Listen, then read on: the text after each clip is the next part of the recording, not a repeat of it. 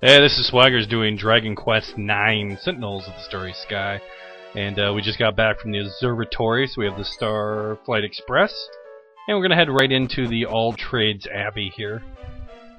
Oh, it's so beautiful. Look at those waterfalls. Oh, that's lovely. Just lovely waterfalls. Just take a moment to, soak in the majesty of the Abbey. Yeah. Okay, so we're going to go into the Abbey and walk forward, and you hear a little conversation here between one of the ministers and some people who are here to change their vocation.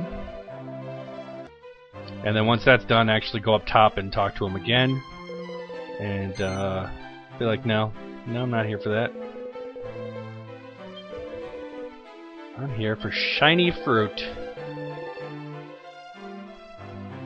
Just glorious shiny fruit. So, someone apparently in the area knows something about it. We're going to go downstairs and talk to the barmaid. And she's going to let us know that a martial artist sold it to the abbot. And you'll find him wandering around. He is a martial artist now, so look for the guy with the belt.